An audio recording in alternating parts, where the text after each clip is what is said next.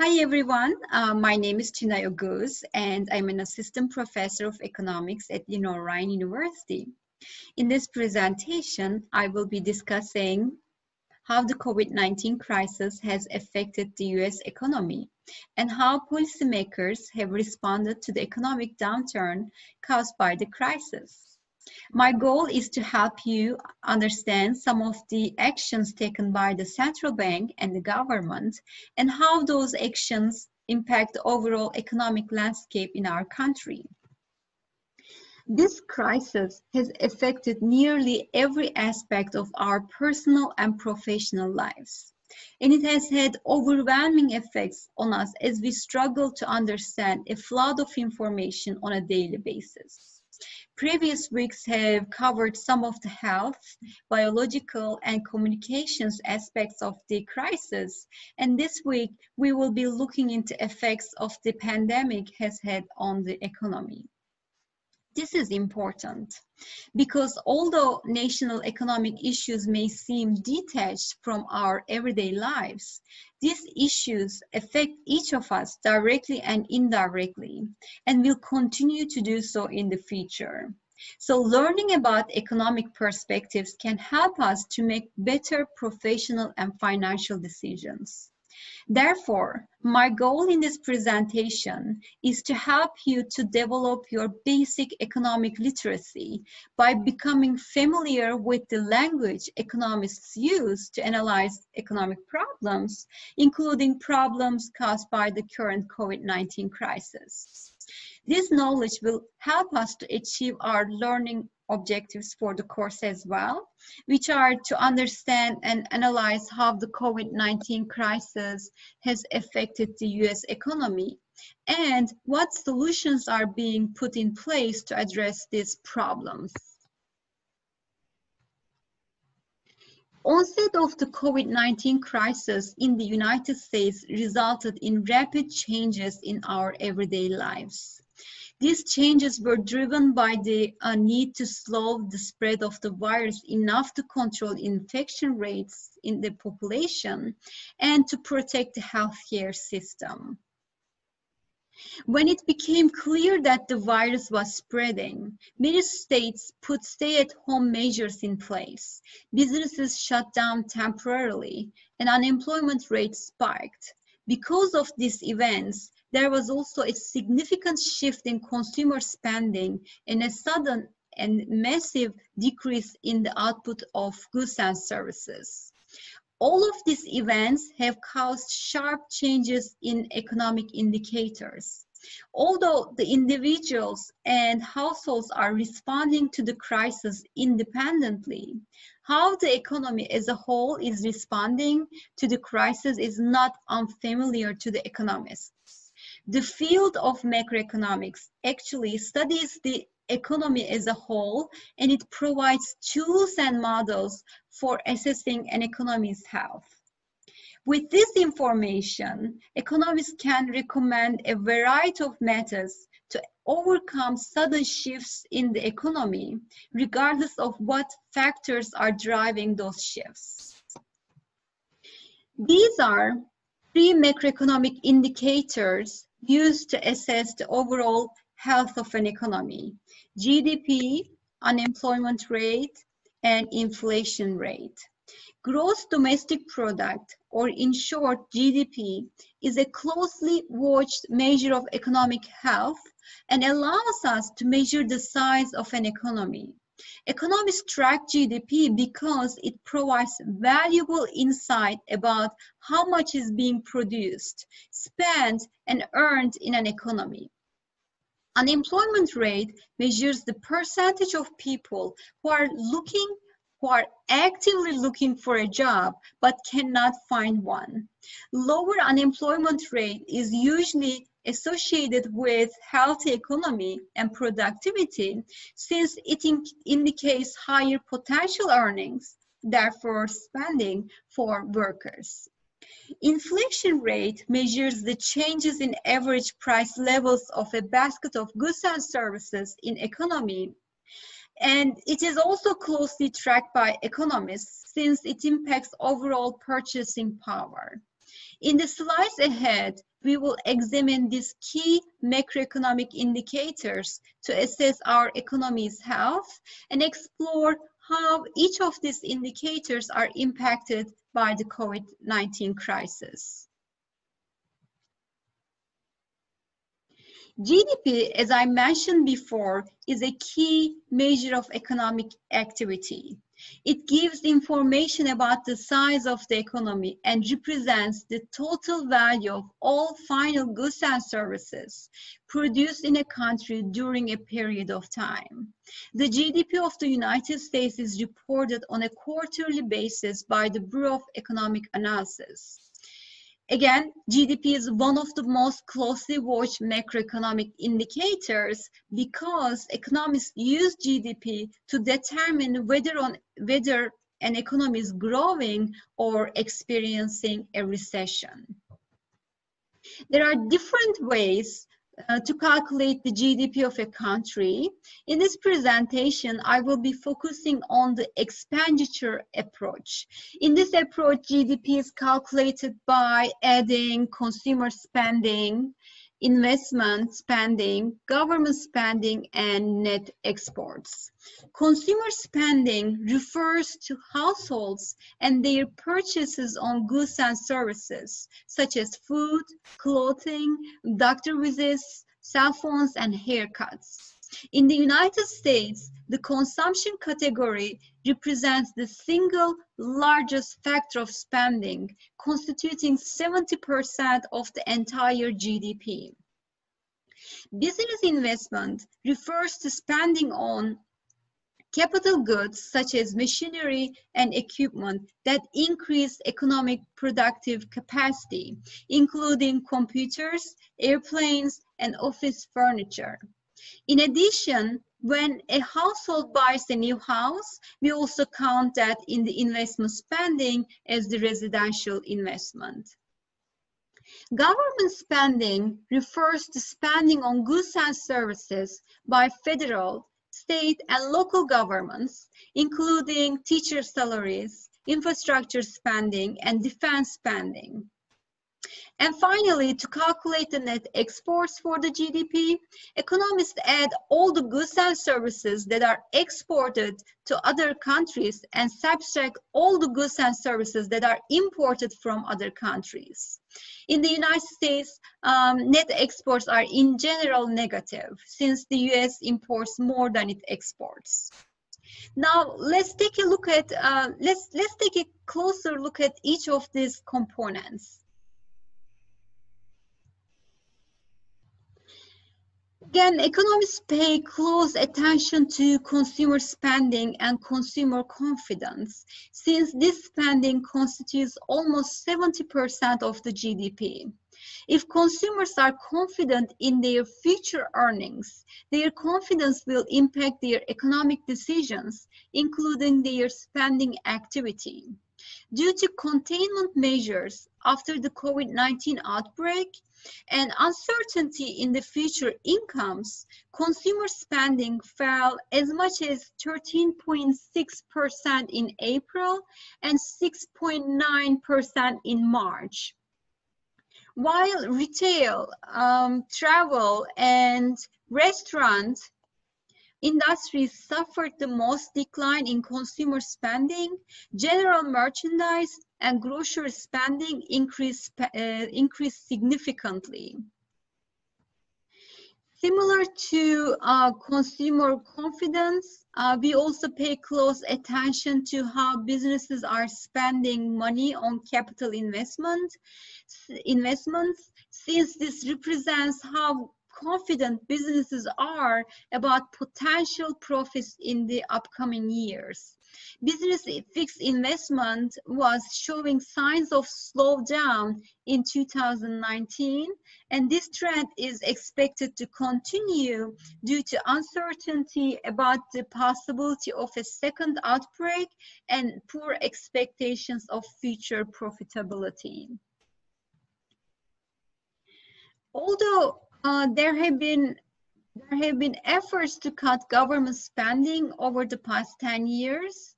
As you can see, government spending has been gradually increasing, and it is expected to further increase due to the policies adopted to fix pandemic-related problems.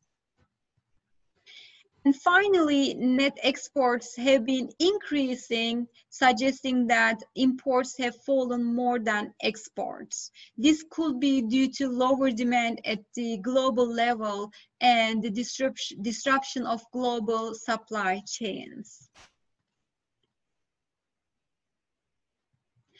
So, due to the rapid decline in consumer spending and business investment, the GDP in the United States has declined at an annual rate of 4.8% in the first quarter of 2020. This was the steepest negative GDP growth since the worst quarterly contraction in 2008, when the United States experienced a deep recession. Many economists are expecting an even larger decline in the GDP in the second quarter of 2020, since the second quarter will capture the impact of the economic shutdown more fully. Now, let's switch our attention to another macroeconomic indicator, the unemployment rate. The Bureau of Labor Statistics conducts monthly surveys of a nationally representative sample of the working age population and determines who is employed, unemployed, and not in the labor force. BLS categorizes individuals who have a job as employed if they report at least 1 hour of paid work during the past 4 weeks. Additionally, people who have a job but are temporarily absent from their jobs are also considered employed, whether they are paid during that time or not. Individuals who didn't work during the past 4 weeks but report that they actively looked for a job are considered unemployed. Notice that to be unemployed, you must have been actively looking for a job. If not, you will be considered as not in the labor force and will be categorized as a discouraged worker. To calculate the unemployment rate, the number of unemployed people is divided by the number of people in the labor force, which consists of all employed and unemployed people. Economists view the discouraged worker category with caution, especially during the pandemic, because some people might want to look for a job but are hesitant to do so, meaning that those who should be counted as unemployed are not properly categorized as being in the labor force. This could result in an artificially lower unemployment rate. Before the pandemic, the unemployment rate in the United States was as low as 3.5%, which is considered the natural rate of unemployment. After the pandemic, tens of millions of people were out of work, and the unemployment rate increased as much as 14.7% in April. As the states started to reopen and some businesses resumed their operations, the unemployment rate fell to 13.3% in May. However, this rate is still higher than the highest unemployment rate during the 2008 recession, around 10%. The final macroeconomic indicator, the inflation rate, is usually calculated using the Consumer Price Index, which is a measure of change over time in prices paid by an urban family of 4 for a market basket of consumer goods and services. Higher inflation rates reduce the amount of goods and services we will be able to purchase with our earnings over time. Therefore, stable prices in the economy is desirable. Higher inflation doesn't just reduce the purchasing power of consumers, it also makes it difficult for businesses to estimate their future costs and creates additional uncertainty in the economy. Annual inflation rate in the United States declined to 0.3% in April, down from 1.5% in March. This decline in the inflation rate is mainly due to a reduction in demand for some industries, including clothing and transportation. When we put all this information together, we can see that after the onset of COVID-19, the GDP took a negative turn. The unemployment rate spiked and the inflation rate somewhat decreased. A group of leading economists recently announced that the COVID-19 recession likely began in February of this 2020. February of this year. Recessions are usually short-term phenomena lasting on average less than a year. However, depending on the cause of the recession, the severity and duration of a recession can change.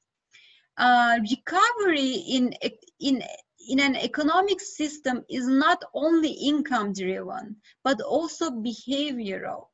Consumer confidence and business confidence are both important factors in recovery, and the intersections between consumer and business behaviors contribute to how a recession unfolds. Without confidence, consumers are likely to spend less, and when consumers spend less, businesses are more cautious about the future, further reducing their willingness to hire more people, which in turn reduces consumer confidence and spending. This creates a spiral effect that intensifies the effects of a recession. To counteract this and avoid a longer and persistent recession, policymakers have two broad policy tools to get the economy back on track. These are fiscal policy and monetary policy. Fiscal policy refers to the government's use of government spending and tax policies to stabilize the economy. The President and the Congress oversee the fiscal policy. Monetary policy refers to the Federal Reserve's actions to change the interest rates to keep the economy and financial markets running smoothly. With the onset of the COVID-19 crisis, both the Federal Reserve and the government immediately initiated their policy tools to reduce the economic impact of the pandemic-related shutdowns. Purpose of the fiscal policy efforts is to increase government spending in order to reduce fluctuations in all three macroeconomic indicators. The goal is to make up for the loss in consumer and business spending. Government spending boosts the GDP directly while also creating ripple effects. Increasing people's income will boost their spending, which in turn increases the income of others, causing them to spend more as well. The same effects also operates in reverse. Knowing the potential adverse impact of shutdown on people's income, the U.S. Congress passed $2.2 trillion in coronavirus aid, relief, and Economic Security Act, also known as the CARES Act, in March 2020. The CARES Act is the biggest fiscal stimulus package in modern American history, providing monetary stimulus of about 10% of the GDP. Again, the aim was to provide economic relief to consumers, businesses, and state and local governments affected by the economic shutdown, while also allocating funds to help to contain the COVID-19 virus. In general, fiscal policy interventions to keep businesses and consumers afloat don't come without consequences. During recessions, tax revenues goes down due to lower economic activity, and government spending goes up due to efforts to put the economy back on track. As a result, we see an upward pressure on the budget deficit. As I mentioned before, government spending was increasing even before the COVID-19 crisis. It is expected to further increase due to the fiscal policies adopted to fix pandemic-related problems. In early March, economists project that federal spending will outpace revenues by about $1 trillion this year. $1 trillion this year. The total budget deficit currently represents about 20% of the GDP in the United States.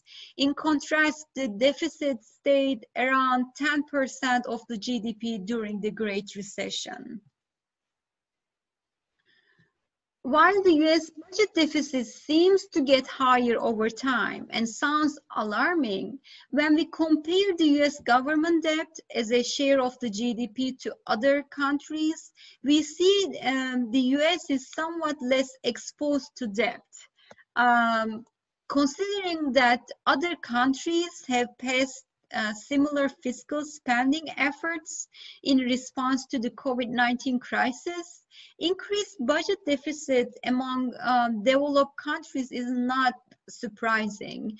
The general consensus among economists is that the debt isn't an issue at this point, although that could change depending how long it takes to contain the virus. Frequent question I get during this pandemic is how will the government finance the stimulus package? One important point to know here is that governments do not have to print money all the time to finance their government spending. The United States government raises financial capital by borrowing from investors through the sale of US government bonds. The US Treasury offers multiple types of government bonds with different maturities.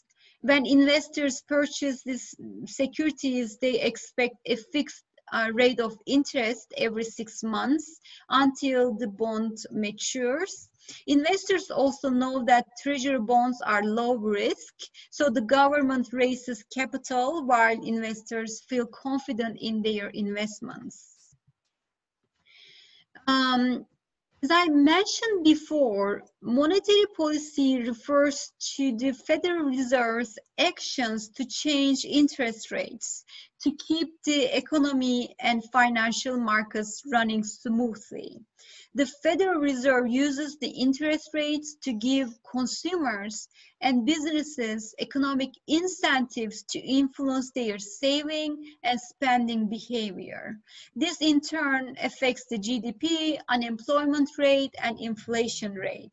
For instance, lower interest rates give incentives to consumers and businesses to borrow more and spend more.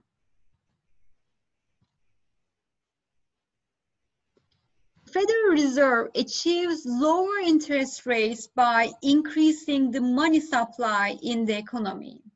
If there's a large amount of money circulating in the system, people don't have to compete as hard for the money, which in turn reduces interest rates. Knowing this principle, when Federal Reserve wants to lower interest rates, it simply injects more money to the system. In response to the COVID-19, the Fed has immediately cut its target for interest rates by a total of 1.5 percentage points, bringing it down to a range of 0% to 0.25%. The Federal Reserve has its own policy tools to increase the money supply. These tools are many and complicated, but one tool is conducting open market operations, which is buying and selling US government bonds. When the Federal Reserve buys US government bonds from banks, it adds more money to the bank reserves. When banks have more money in their reserves, they are more likely to lend these reserves to consumers and businesses, which in turn increases the money supply in the economy and lowers the interest rates. There are other tools that the Federal Reserve uses to increase the money supply. These include setting expectations for future interest rates with forward guidance and buying mortgage-backed securities in addition to the government bonds with quantitative easing. All of these efforts are aimed at increasing the amount of money in the economy and help the economy get back on track after the COVID-19 crisis. Although the COVID-19 pandemic has created a recession in the United States, policymakers have taken immediate measures to reduce the economic impact of the crisis through a variety of fiscal and monetary policies. The aim is to support the US economy in the short term so that we don't have to experience a prolonged recession.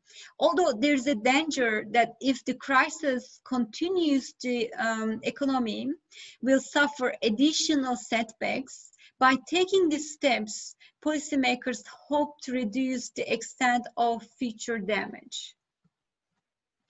Well, thank you so much for your time today. Please contact me if you have questions or would like additional information about this presentation. Please see the final slide for a list of references used in this presentation, and have a wonderful day.